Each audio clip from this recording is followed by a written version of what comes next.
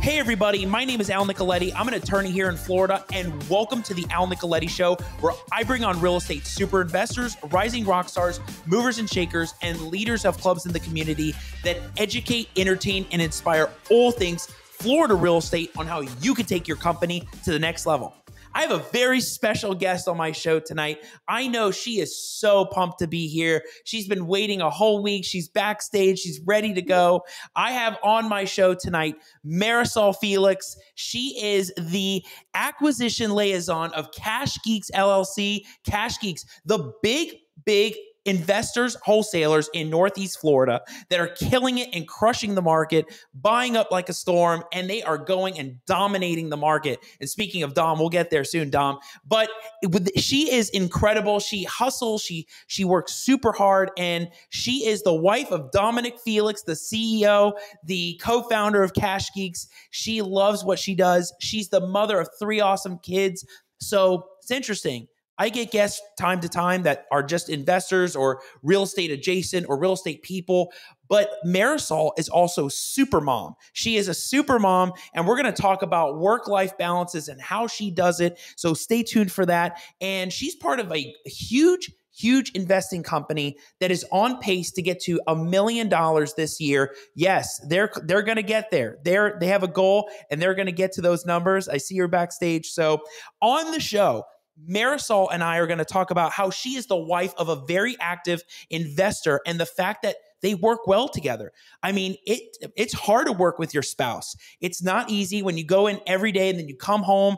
You can commingle those lives. So she's going to talk about that and how to balance life, kids, and business, and the challenges that she and Dom endure with this, and the challenges that Marisol faces within her role. So she has a huge role in CashGeeks, and it's convincing sellers over and over and again about getting into properties or dealing with problem tenants, crazy probates, and helping sellers out with certain scenarios. Like Marisol's the type, she wants to solve the problem. How do you get there? How do you do it? What do we need to do? Do we have to set this for hearing if it's an eviction?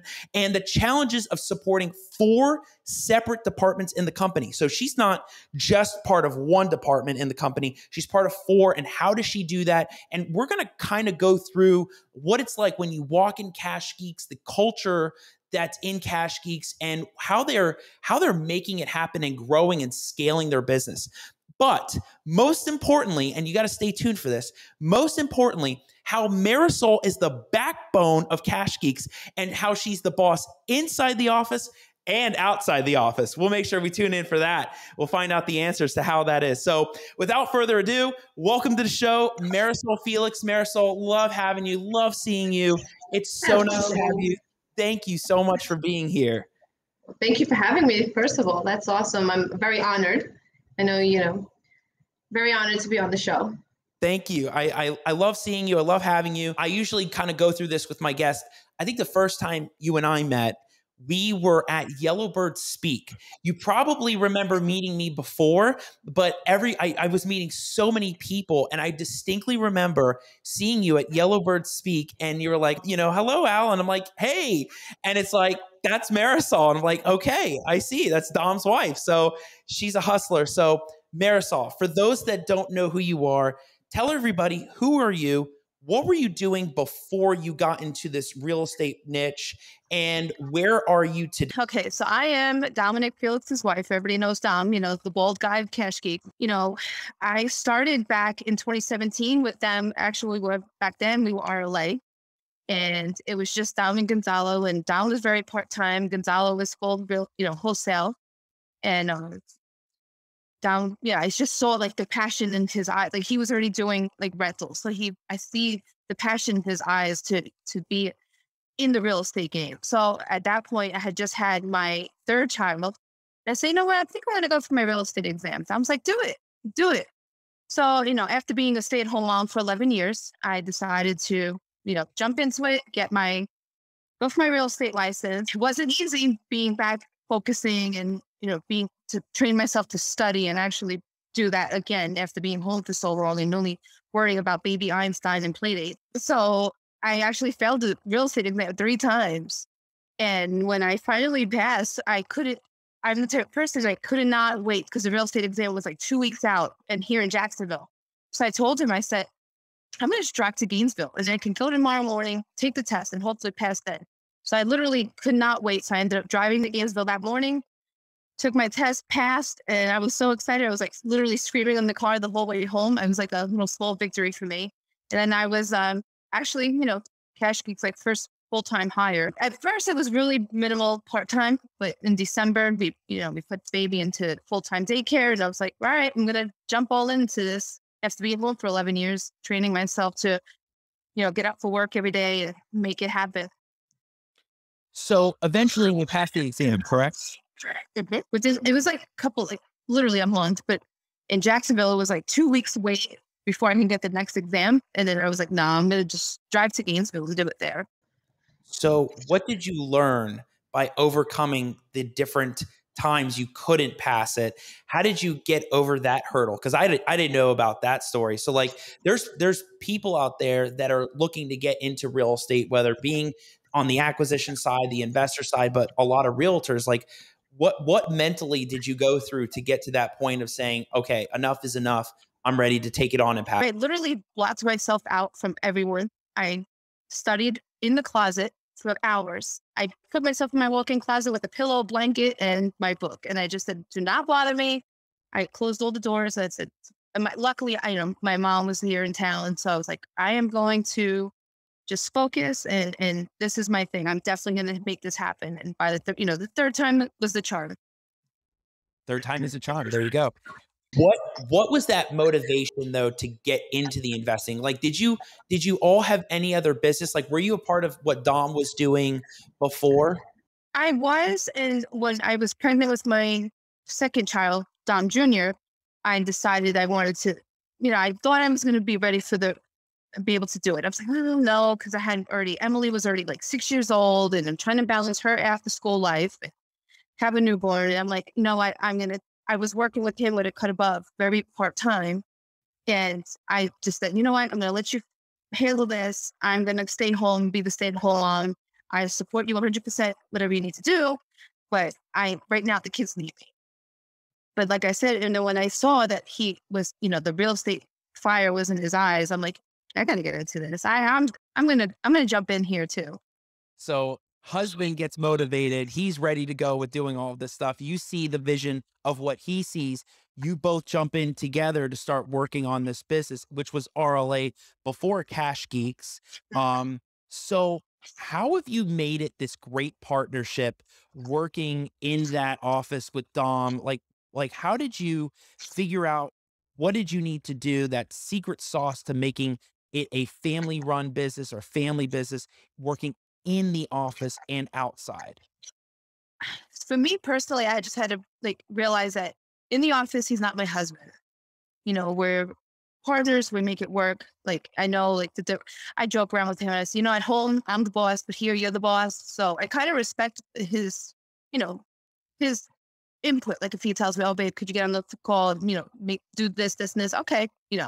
So I respect that. So I'll go ahead and do that. But at home, I'm the boss. If I have to say something, I expect you to do the same, So that's why I try to leave any home life at the door before we walk into CashGeeks. And when we have any CashGeeks problems or anything, office stuff, I try to leave that at the door at our house as well. That's going to be talk business at home, but I try to make sure to leave unnecessary stuff where it belongs, home and at the office. I can almost see you have like a nail on the door with a sign. It says Boss Dom. And then on the other side, it says Boss Marisol. And when you walk out the door, the thing flips. And when you come in, it flips the other way. And it's like, I should. There you go. Now you have a new strategy to really keep the boundaries there. But what is it really like working in the office with Dom and Gonzalo and that family atmosphere that's in there? Like, what is that like? Because I know you all hang out even outside the office. It's so unusual because when you're around the same people all the time, you all know each other's likes and dislikes, but you all have your own space and boundaries. How do you truly make that work for even you? I just, it's funny because my particular department, I'm my own department basically, but I take direction from Dom and I take direction from Gonzalo. So I look at them as, how, depending on the situation and where we're at in that part of the deal, I'll go to Dom if it's something on the acquisition side of like, hey, we haven't gotten to this property yet. I need you to, figure out what's going on here. Or if it's already in the disposition side and I'm still having issues with the tenant, I'll get with Gene. So they're kind of in the atmosphere, it's like, it's funny because, I never thought I would have a boss that's half my age, younger, but, at the same time, I respect that. And it's like, I call him an old soul, and we get along really good. And me and Dom, every now and then, like a joke in the office, I'll pretend like we're button heads and I get the sales guys riled up with like, oh, well, look, she's a fellow. I'm like, no, I'm not. Like, it's fine. Like I said, try to keep it balanced and make it work. I love when the Brooklyn thing comes out, that New York's, that accent comes out. So it's really coming out now as we get deeper in the show. And so later we'll get like even more animated. So I love it. It's Marisol. It's who she is. It's fantastic. So speaking about that working relationship with everybody in the office, what is going on in CashGeeks is really unique. You don't see that anywhere, right? So I even had in my notes about CashGeeks culture. When you walk in that office, like I even feel it now, like you walk in there, it's like, this is not just an operation. This is a motivation. This is encouragement. This is, we want you to get to the next level. There's like, let's get it. Let's get the deal. You walk in and I've seen it progress too. Cause I remember the older office. I remember what was there and now I see it and you got the poster boards of encouragement. You have the charts that are showing like where you are with money and where it's progressing. So what has been like, how is that happening? Like, what are you all doing? Are you all meeting on a monthly or weekly basis with team meetings? What is that? Well, the sales guys, I believe, meet every morning. And I meet with G, I think it's on average about twice a week. We'll go over any problem properties, any issues that I might have on my side. The disposition team meets almost every morning. And, and the transactions at least twice a week, depending on how busy they are. And they've been slammed. And actually, I believe we're at almost 1.7 for the year. So yeah. Oh, wow. Yeah. 1.7 gross? Wow. So it's been, pretty active and, like they try to meet as much as possible, try to get everybody like, what are our issues? What do we have to do? And so to me, the meetings are very, very important because that way we know our problems, we know our hurdles, what we have to get through. And, we have to, what properties need probate. Of course, right? We always have to know that. You sit in the meetings and you're thinking which properties are probate and we know where to go. So it's fascinating talking about meetings because I just hit me in my head. I had Whitney Ritchie on a previous podcast early on in the show. And I remember how she said in her business, in the culture in that office, they had like a weekly meeting called like speed bump and light bulb. So it would be talking about like, what did you learn? Talking about what did you do? And then the speed bump is like, was there something that prevented you from getting to that next level? So I can see how that probably happens in the office, really hashing it out, having those meetings. And what other steps are you doing with like steps in that office to make it a winning team to get to those huge numbers? Like, are you all like, I see the bell in there. That's encouraging, right? Because when you get a deal, I think the bell rings. But are you all always analyzing the data that comes in on those charts? Oh yeah. I mean, we have our display boards. We have the leads that come in, the deals, our acquisition closers are doing. Then we have our, what deals have closed, and we have a little thermometer showing, where we're at for the year, and actually every property with, how much we've made on each property and the date it's closed. And I believe there's another board coming up, and I believe that's going to be for dispositions, but I think they're still working on the connection spreadsheets for that one. Ooh. Yeah, and it's pretty much holding each department accountable. Like the numbers are up there, the pressure's on, but we have fun. We have our fun Fridays. We have our once a month, putt, for an hour we shut down and just everybody hangs out and plays putt, and then we have our, quarterly vision meetings. make sure what's the next quarter going to look like, and what's the goals, and what's new and who's new and stuff. I could see that conversation being driven, like what's happening, what's next, what's the next goal. And you brought up a great word. It's something in the notes that I wanted to talk about. You brought up dispositions. And so I pay attention when I go to these meetings and people are talking. And I went to the vendor palooza, and Gonzalo, he was up on the panel. And he was, I think they were telling us like, or asking the question about, how did you change your business model in 2020? And then Gonzalo spoke, and G said something about how 2020 changed the way you did your model in your business, that you weren't so focused on the acquisitions. You realized you had a huge disposition benefit. And now the goal is to really partner up with people on acquisitions to get to the dispositions, because you have a strong buyers or a buyer's market. So what does that look like? Like, what is that side to it? Because you're on acquisitions. So talk to us about like, what's so strong about the dispositions that you can help people with acquisitions? I mean, to be honest, we have, strong buyers list. We have repeat buyers that, know us and trust us.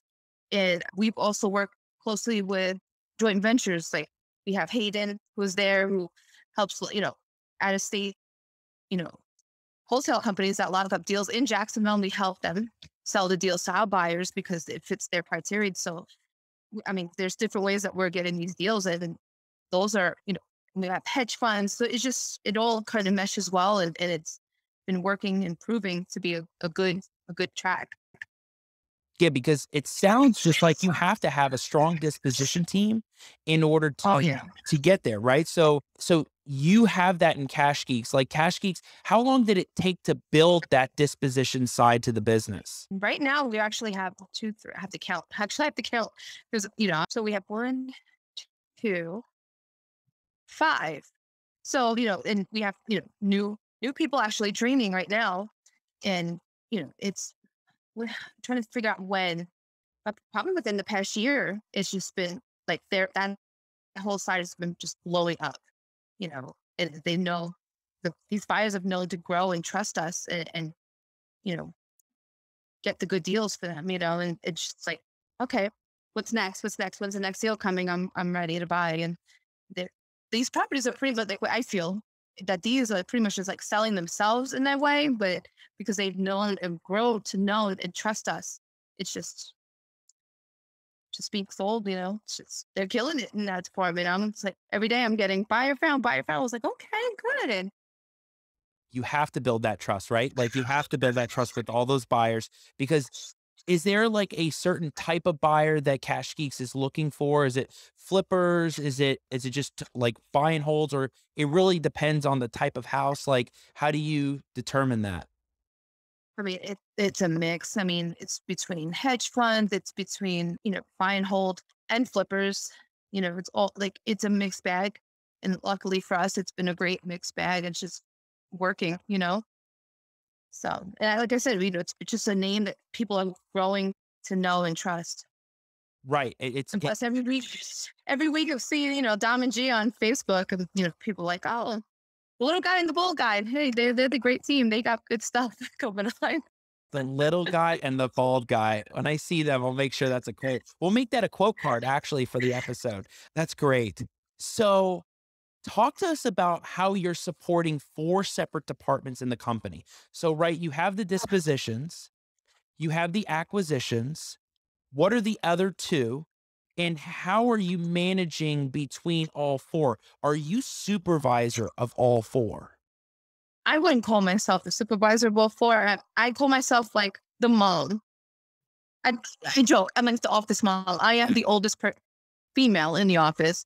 And next to Dom, I am the oldest. Well, I think I am the oldest person in the office now. We have new people, so I really don't ask that. But, and with acquisitions, I help them make sure we can get in the properties. If we have any issues with tenants, it's probate. I jump on it early. Like you start to learn what things are on the deeds, to where it's like, oh, we need probate and stuff like that. So I double check. And then with dispositions, sometimes I'm even negotiating with these tenants. Okay, well, we really need the property vacant by such and such time. So I'm working on that part. And then transaction coordinating, sometimes, I'll jump in and help them with closings because I am a notary. So I will go to sellers' properties and actually do closings at, sellers' homes if needed. And, so it's just, I am pretty much not all over the place in a bad way, but I have knowledge in each pretty much a little, and I did do dispositions in the beginning, but I mean, at that point, I didn't see myself as a salesperson, but now in my position where I'm at, I'm actually really into sales because I have to convince sellers, hey, we need to get it again. Tenants, hey, we really need this vacant by this time, and literally selling, my point of view to them.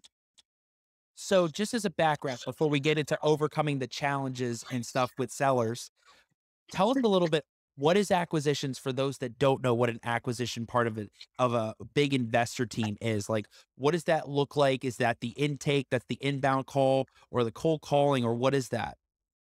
Well, that's basically, we have the cold callers that, call the sellers and be like, hey, do you want to sell your home? Blah, blah, you have this, this, and this, you want to, sell it. Most of the time they're, I'm not thinking about it. You know what? I'm kind of, thinking about it. This tenant is driving me nuts, so the acquisitions guys lock it up.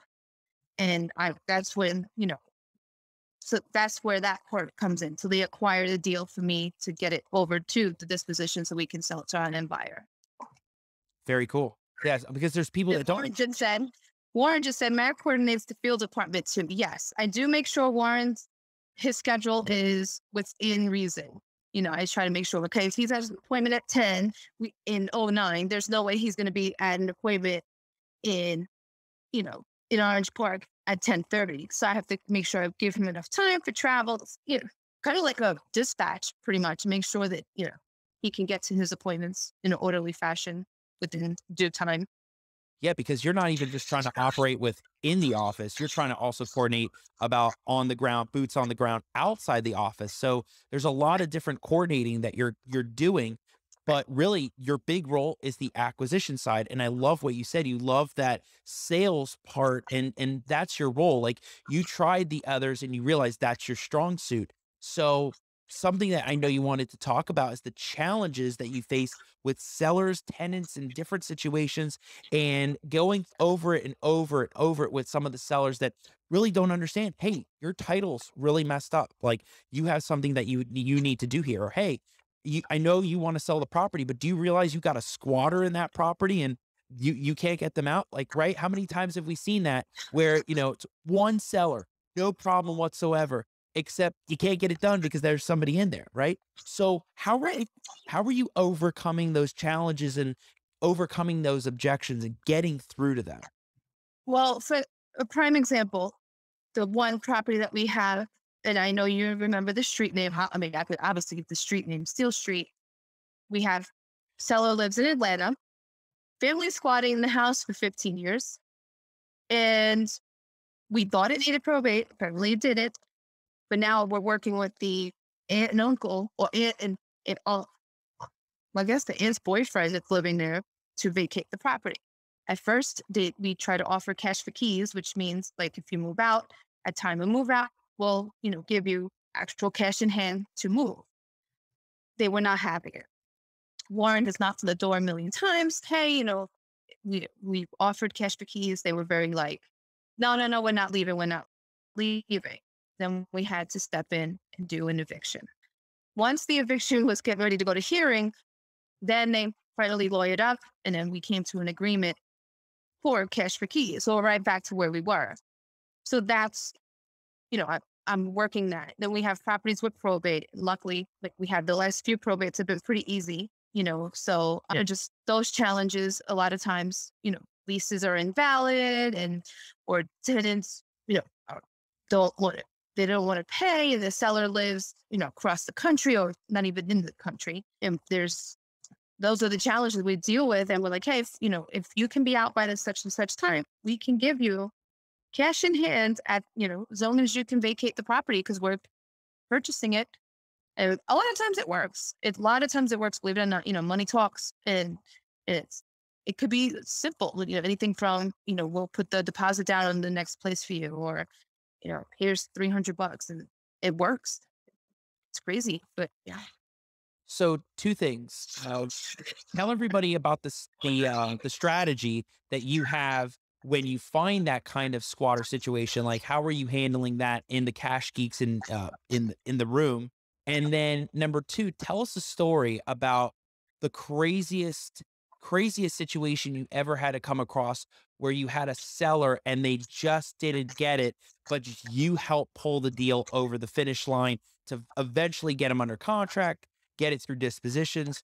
What did that look like? Let's see. I'm trying to think because I don't actually lock up the deals. Like I said, I just coordinate with them to make sure we can get in and do our inspections. But a lot of times, and it's funny because I know our sales guys explain the process to them. I hear them all day. I mean, I could probably, reiterate verbatim on how much they tell, this is the process, we have to get in and to do our inspections. We may need to get in. And in my opening call with them, I tell them, we have a first inspection that may be 20 to 25 minutes, but we may need to get in the property X amount of times with our investor partners. And I tell them contractors and this and that prior to closing, because we like to get eyes on the property because once it's closed, depending on which way we go, whether it's a flipper or buy and hold, they want to get their numbers straight before closing so they know what they're dealing with, right? I got to deal with a lot of, oh, I didn't know we have to get in again. Or how about you just buy a sight unseen, just wall up the property, you can't go inside. I don't want my tenant to know I'm selling. So when that happens, we offer we're in the insurance company approach. I'll even put on the calendar, I'll tell her, do not wear a CashGeeks shirt, change your shirt, we're playing insurance. And then the second and sometimes third visit even, they'll you got to come in again. And I'm talking to the tenant. I'm like, well, we are an insurance company, but we price it out to different insurance agencies. So could be, Geico. I don't know. I'm just throwing out names here. It's funny because I never thought in my life that I would be able to come up with these lines to get in. And by that point, the seller's like, oh, wow, I didn't think of it like that. That's a good idea. So I just go with it and we managed to make it work. It's sometimes I'm like, am I even believing what I'm saying? But we get the deal done and if the tenant's paying, most of the time they're cooperative. And like I said, sometimes we do deal with tenants that no, this is my house. You're not coming in. I'm like, you haven't paid rent in 7 months. How is this your house? So every house it's a different case. It's crazy. I remember when I had Dom and G on, they said one of the biggest deal killers or issues that they had were tenants not letting you in the property. So here we go again. Right. And even to that, we've had times where we had to offer tenants money for each showing. We've offered, hey, can we get back in the property? She's like, well, if you could bring me coffee and cigarettes. I'm like, deal, got it. You want Starbucks, Dunkin' Donuts? What's your preference? We'll bring it. Lawrence has actually bought cigarettes and coffee to a tenant just so we can get in and do our showing. Really? And if that easy. Make it work. Sometimes it's the littlest things that make, to make people happy, you just got to find do it what works. Yeah, find it, make it happen. And so because you have that sales side to you, talking to these sellers, right? How do you get into that personal level of conversation with them? Like, are there any strategies or tips and tricks that you have to really get to that rapport, that conversational level between you and them to get to that next step? With tenants, I put myself in their shoes. I understand. I've been a renter. I've been a homeowner. I know what it's like. And especially if they have children, I can relate 100%. I heard a kid in the background. Oh, you have kids? Oh, yes, I do too. I have 3, blah, blah, blah. And we'll start talking. And then it's crazy because once the deal gets to transactions, they're still calling transactions looking for me. And I'm like, well, I'm past this point, even we had deals closed and they're still looking for me. I'm like, no, we're past this point now. You need to speak to so-and-so or so-and-so at title even. But, I try to put myself in their shoes and I try to bring it to a level to where, I'm human, we're human. I can understand. I'm not some, big wig sitting in behind a desk in corporate America. I'm like, literally, I am in your shoes too. I've been there. And just really talking to them, getting personal, trying to get them to understand that you're here to offer them help on getting that property sold Mhm. and doing it. So let me ask you this, like, what is the secret to this business, this operation of like, it seems like there's a system, you've automated it and you've really made it grow. Like, what is that? Is it just constantly talking and communicating and collaborating? Because you are, I think Cash Geeks is really far away from the competition. I think it's very unique. You've set yourself apart and it just seems like a big team everybody recognizes, right? I'm on the phone yesterday and somebody was just starting in acquisitions. They're not a real estate agent, they're not a broker, they're really getting in on the investing side. And I remember that thing that G was talking about at Vendor Palooza. And I was like, oh, if like you ever have a problem with dispositions, I'm like, you got Cash Geeks that you can be with and partner up with, and they can really help you on that side. And they were like, oh yeah, the geeks, like Cash Geeks. And so the brands out there, the names out there, what is that secret? Each department, well, we have a deal flow. So the acquisitions guys lock up a deal and then it comes to me and then I start the deal flow. So basically I like start our virtual file. They even have their own agendas, like what they have to do each day. Each department has an agenda and what they need to do. So the deal flow basically starts from when I get the property, I make sure I look up, A, B, C, and D. Then once, Warren goes out in the field, he has a checklist and that deal flow. He has to make sure he takes his pictures. There's a, condition report that he has to fill out and stuff. Sometimes if it's a live sign, if he has, make sure to check off, was it a live sign or was it, just a lockbox on the property, stuff like that. Then it comes back to me and then I put all the information, make sure we have a lease, make sure there any tenant information. I check for, certain things in regards to the house. Is it on septic? Is it on city water? Is it a mobile home VIN numbers, stuff like that. I try to catch that all before we get to closing because we don't want it to get to the title company. And then we also start early title. In most cases, if we know it's a deal that's going to move quick, or we know that we have our buyers that's going to buy this up really quick, they'll request title. Even like once I get done with my stuff, dispositions will request early title, and then before it even find the buyer, find that it might need probate or it might need quiet title, anything like that. Any title issues that might come up, we try to get it early, jump on it. And I've actually learned to like read through and see beforehand how it's worded on the appraiser and how they're like, okay, well, a red flag. And if I see who signed and why is it this person, like, I'll go to the acquisition guys and I'm like, okay, John Smith signed, but where's Betty Smith? And they're like, oh, Betty Smith deceased. Do we have probate? Do we have anything like that? No. Okay, red flag, got to get it rolling. So I try to catch that beforehand before it gets to dispositions. And then once they get it, that's when they work their magic. They run their comps, they start marketing out to VIP buyers and stuff. So the deal flows help and the agendas help kind of systemize everything for us. And it's been working. Smart, because a lot of people in real estate don't understand the concept of like title commitments and reviewing things on the property appraiser, reviewing all the key things to look out for if you're going to run into this situation, right? So one, where did you learn that process of check the deeds or check the property appraiser or pull title early? A lot of people don't pull title early. I've had 2 probates in the last like week where somebody was like, oh, there's 7 heirs and they only had 1 on contract. And I'm like, where's the other 7? Like what's going on here? And so where did you learn how to find and do that stuff early in the deal? It's funny because I like to, I don't know, I want to call it be nosy, but when I'm in the appraiser, I'll go back to all the sales history and I'll start reading. Okay, where's this? Where's that?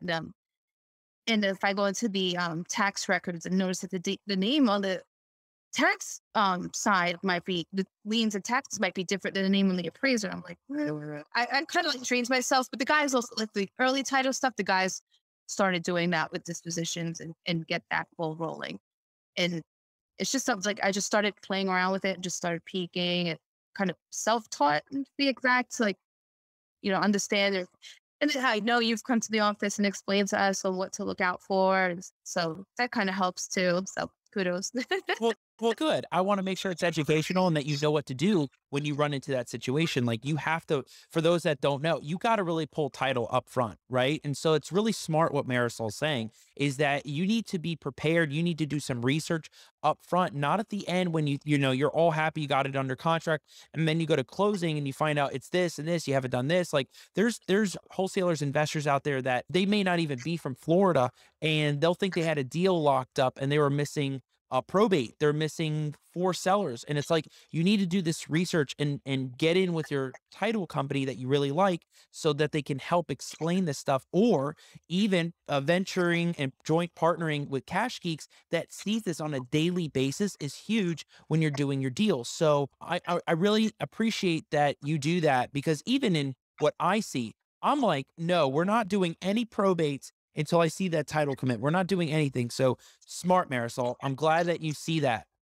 I've even like, it's funny because I need to learn to like create an account in the core system to look up, you know, the acquisition guys will be like, oh, this seller said this property is going to be going to, you know, to foreclosure soon. Can you look up when it's going to happen? I'm like, okay, say no more. I joke around, kind of remind myself of Garcia from Criminal Minds.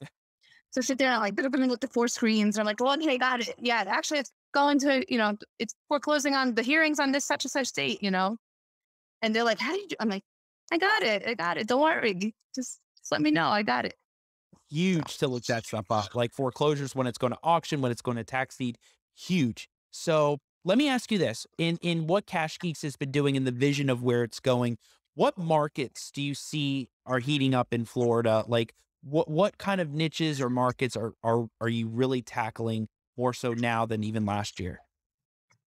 I mean, it's crazy, but to me, it feels like Jacksonville's still big. You know, it's like crazy, you know, because Jacksonville's the, you know, the next big thing. I just read an article actually from, you know, I'm a licensed real estate agent too. So of course I get all the NEFAR stuff, and I see the top markets in Florida. Jacksonville's #1, followed by Tampa and Orlando. So I'm like, okay, well, Orlando's given. I mean, it's tourist central, and all the New Yorkers go to Orlando. But I just feel like Jacksonville's still going strong, and I mean, probably will be for a while. Do you It's the next thing. It's a hidden sea. And then now I actually just saw last week that Mayor Curry is actually putting advertisements in like Chicago, LA, and New York about moving to Florida. It's moving to Jacksonville because taxes are cheap, houses are cheap. I mean, you can get a 4-bedroom here for $350, when you can get that up there for almost like 1.2 million with no backyard or garage. So you can definitely get more for your money here. So do you find there's a particular niche that is more interesting this year that you're finding come up more, or is like you're tackling more than even last year or the years before? I mean, I feel like with us, I think a lot of our good deals have been coming actually from JVs and our hedge fund buyers. It's just been like blowing up. I'm like, okay, well, I like this. You know, they have a certain criteria they buy, and you know, we have our buyers that buy for Airbnbs. So it's just a good spot to be in, you know. And the JVs also have been really blowing up with us. Like they, you know, we chat to Hayden often. Some real. So how do they get more into that JVing? So for those that don't know or may watch or listen to this later, like how do you get more, can they get more involved in getting into the JV with CashGeeks? I mean, they could reach out to Hayden, and you know, they pretty much, if they have the deal locked up, you know, and I think the guys will also kind of guide them. Hey, you know, this is the criteria you need to be in. I don't know exact the numbers, what they work on, you know, in regards to how to lock up the acquisition deals, but they have a certain percentage that you have to be in to, excuse me, in order to get that deal locked up. And if it's a good property, and it's, depending on the situation, if it's a tenant property that's producing money, or if it's a potential Airbnb property, they're like, hey, you know, let's do it. We can make it happen. But Hayden was definitely the guy that reaches out for our JVs and stuff. So he's our JV guy. There you go. So you just reach out to Hayden Vance. He does this Yeah. now, right? Yeah. Yeah. Shout out Hayden if you're watching. Yay. There you go. The next couple deals, you'll get the finder's fee from Hayden, right, Hayden? So, I also support him in his JV deals too. So like once he locks them up with the JVers, I will help him, gather on, I need this, and we got to have this all done before we get to dispositions. great. I mean, that's an amazing opportunity for investors that don't know what to do, or don't have the amazing dispositions team, or they came across an amazing lead, but they just can't get over to that next step. But they have a Marisol on the team that can do the research and check everything and really pull it across the finish line, and even set eviction things and matters for hearing, right? So like Steele, that was crazy. So Yeah. we have to know, how do you We actually got that one on the contract, so we're good to go. Oh, really? So that's going through. It's closing and everything. I'm just waiting on an update on title because it was pulled early. So I guess they had to re-pull it again because it was within a certain time frame. So yeah, it's rolling. You got them out. No, they're set to leave. It was a cash for keys thing they're getting paid once they're out. Amazing. So we actually made it to court, to the hearing. The judge goes, they actually got an attorney the day of the hearing, and we're on Zoom. That was my first eviction hearing, and I'm sitting there. I'm like, I don't know what to do. So I have the attorney that we're working with. They came up with an attorney. And the judge goes, okay, so this and this and this, and their attorney was like, we would like to go to mediation. She was like, I don't mediate these things. She's like, it's A or B. She's like, I will give you 5 minutes. You figure it out. She goes, if you want to go to court, we'll go to court. She goes, I'm just going to get off camera and you guys work it out. And then their attorney told us that now they were willing to do the cash for keys if they can be out by such time. Yeah, because I remember it almost turned into pretty interesting. Yeah, it almost turned into an adverse possession thing, right? Like where they were trying to say that they had been there for 7 years or paid the taxes, or like what is this? They actually paid the taxes for like, I think 10 years straight, and then stopped for 19 and 20 and 21. And that's when the seller hurried and paid his portion. So I don't know. It was very weird. Very interesting. We got that one done. Yeah, I remember you told me. I was like, I mean, there's a legitimate claim that can be made there if they did it right? Adverse possession is a whole other world. But when you're working with Marisol, you can overcome these obstacles and overcome challenges, by doing simple things like that, setting it for hearing and getting in front of the judge. I believe in that about matters, right? Get the file moving, get it going. There's got to be a resolution, and there's always going to be a solution. So Marisol, tell everybody, how do you do this? Like, how do you do work, life, balance? You're with Dom all the time. You're at the office. Like, what are those challenges of being super mom and being the super department overhead and doing everything? Like, how do you manage? So during during the school year, I normally start my morning between 4:30 and 5. We have 3 kids, 15, 9, and 4. That's the thing for the last one. I'm like, so they all attend school. Luckily, they all go to school within the same area. So we just, and Dom is this, he's an early riser, so he motivates me to get up early. I'm sorry.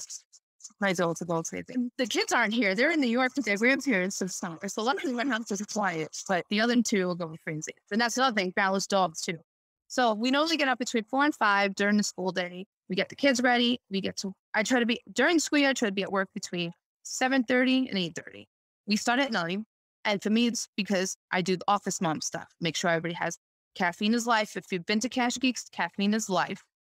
There's coffee flowing by the minute. I make sure, everything is set up. Everybody's good.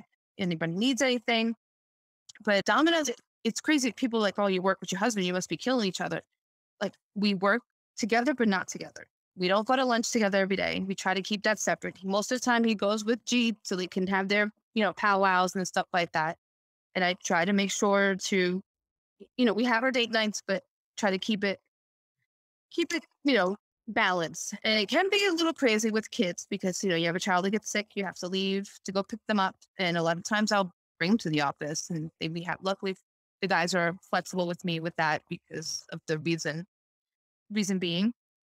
But it's good, like Tuesday nights, Dom works late, and I am fine with that. I'll go home, get everybody settled in, and just I know he works late, so I'm like, all right, that's our time away from each other. You do your thing. He has to go out of town for a convention or anything like that. I'm like, I kind of enjoy, my peace and quiet.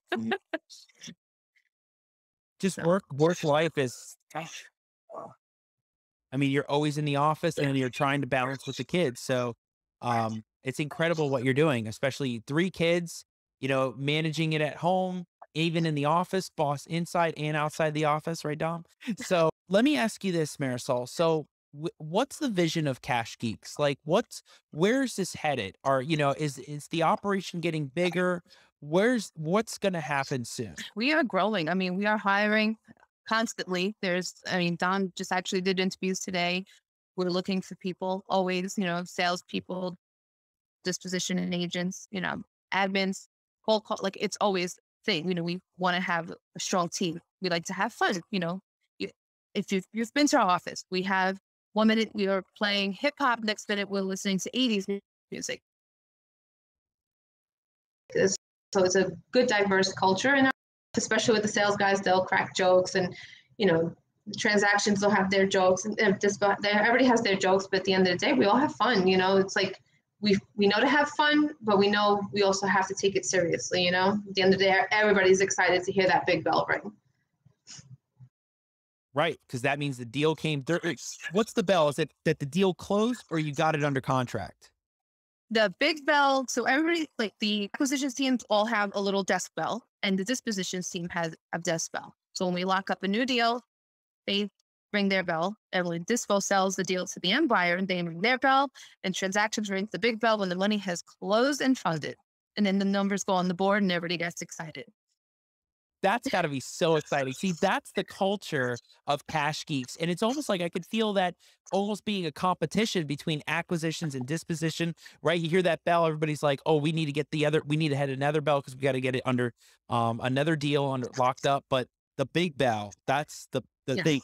You want that thing ringing all the time, because if that thing's yeah. going, you're raking it in. And I don't know if you've been to the office recently. Have you seen our wall of core values? No, not yet. Oh yeah. So we have a core values wall, and celebration's one of them. Like I said, we like to have fun.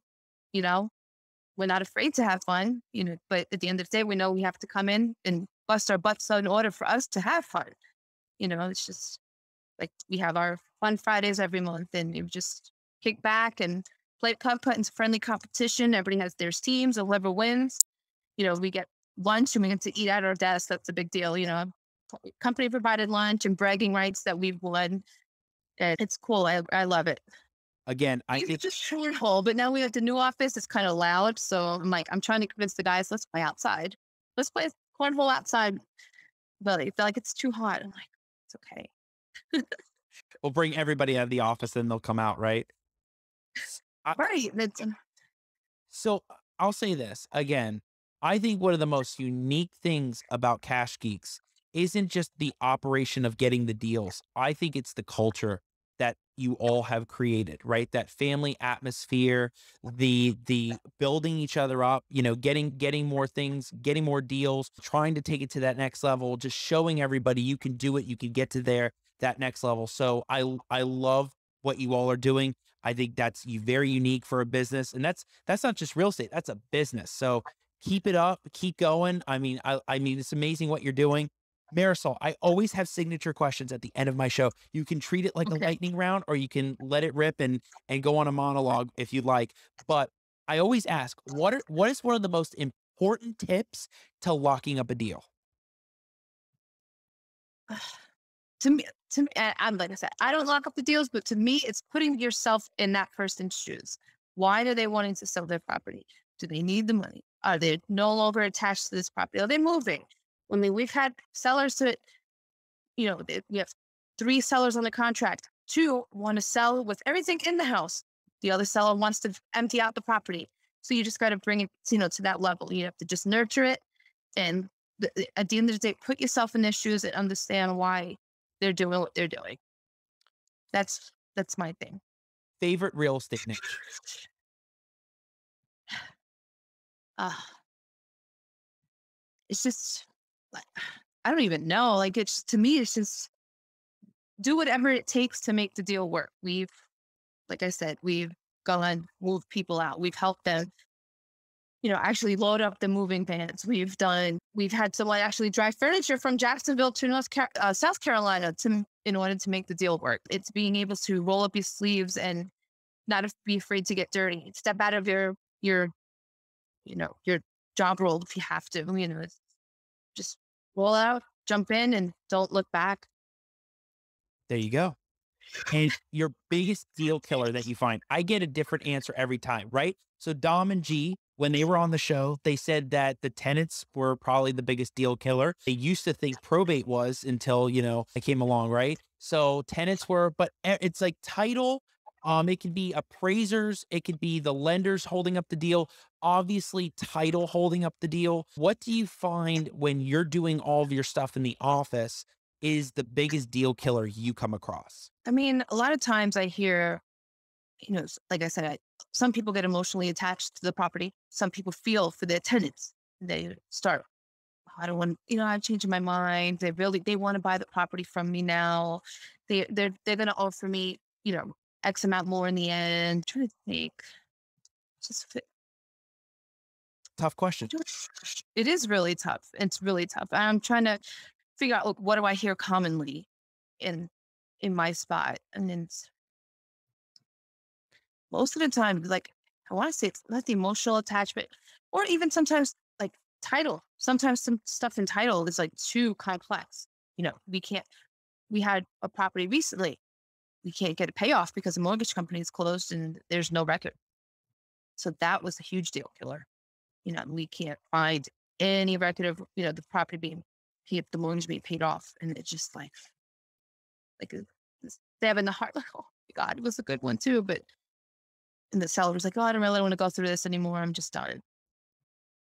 So I'll say I agree with you because it almost killed a deal that I saw today where the lender, it's been in foreclosure for a year and a half. First of all, never told anybody, it was in the court record, but apparently nobody knew, right? Sellers didn't know until last minute, but they were ready to close on Friday and the bank wouldn't give us the payoff. So saw those email threads go back and forth with the title company. And you know what?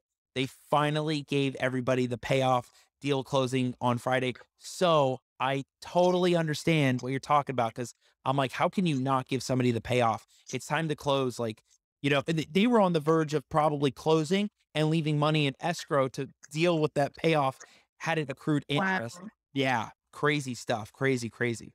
Well, anybody out there that is watching has questions for Marisol, we're still here. Marisol, give everybody your contact info. How can they get in touch with you? Where are you at? We'll make sure we keep putting up the Chirons, Facebook, Instagram, and who are you looking to reach out to you? I mean, anyone who needs a question like how do I get in the property, or like the whole cash for keys thing, and Facebook, Marisol Felix. I think Instagram, I think it's real Marisol Felix, and everybody can find me. I'm on Dom's page. Always tagging him and still he's tagging me on work stuff. So like, if you could find him, you find me. I'll I'm there. Yeah. So if anybody has any other questions, and we got even like now I've learned so much between evictions and like even like probate stuff. I'm like, I could work for you. So now there you go. Right. You know so much in probates. Jeez, it's crazy. I mean, I've been with them since 2017. So it's like, I never thought that I would know as much as I do now. And I'm like flying through. Like, my thing is to know each property to where if somebody asks a question and I could spit out, oh, it's rented out $800 a month, this and this. I could give all the facts within a minute. I like to study my properties.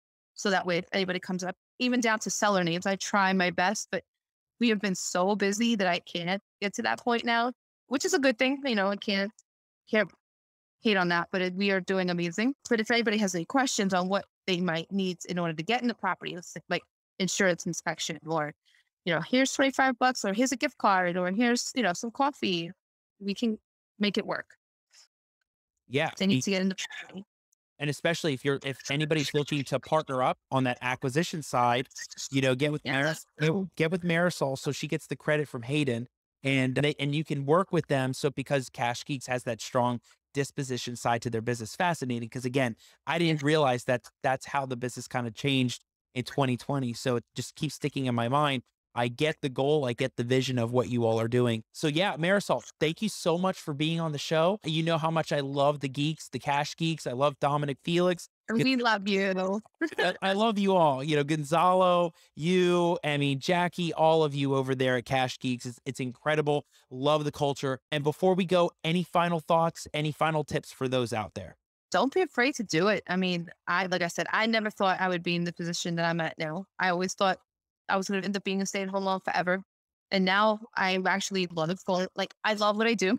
I told Dom all the time, I love what I do. There's moments where I'm like, I just want to stay home tonight and not do anything, but just don't be afraid to step out of that box. I never thought in a million years I would be the first one to jump on a phone call and be like, hey, I need to get into property. Like, Dom even mentioned, a couple of months ago, he's like, babe, I never thought in a million years. I hated being on the phone. I hate hearing my voice out talking to people because of my accent complex. But now I'm like, hey, it's the best is when I get a seller that's from New York. Like, really, hey, what part of New York are you from? So, that's the good thing. But don't be afraid to get out of your comfort zone. I actually did it. Never thought I would, but it's amazing. You get a lot done doing that. Never thought I would say that. It's good. If anybody gets on the phone with the New York crowd, just get Marisol on and they'll make that bond and you'll get that deal done. No problem. Yeah, it's crazy because I've been here since 2002 and I still have the accent. Amazing. Not leaving anytime soon. And you know what? It really came out on the episode tonight. All the hand gestures, all the animation, and we love it. We love that New York style that you bring. So Marisol, loved having you. Love the Cash Geeks. Thank you. And I'll see you soon at the meetings or even in the office. I'll come when you're playing the 80s music and then transition to the hip hop, right? Yes. Anytime, you're always welcome. Thank you for having me. Truly honored. Love it. All right. It's a wrap, everybody. So if you want more content like this, make sure you check out the Al Nicoletti Facebook business page, the Al Nicoletti personal page, the YouTube channel under Al Nicoletti, where I have all these amazing guests like Marisol Felix. And before I keep going, just want to say, I love the Cash Geeks crew. I love what they're doing with their culture. I love what they're doing in the community. They're building everybody up. They're trying to help everybody. They are an amazing company to know in the real estate sphere. They're only really getting started in Northeast Florida. I see them conquering all of Florida. That's going to be the hot market. It won't just be Jacksonville. It'll be Florida. So make sure you check them out. And all the amazing guests that have been on my episode from the beginning when the show started till now, it's all over on iTunes and Spotify. You can check all the micro content that's dropping on my Instagram page at Attorney Nicoletti. And there's just tons of content on probate, partitions, quiet title, all educational, informational, and fun videos for you all to learn so you can take your business to the next level. And I will see you next time on the Al Nicoletti Show. Take care.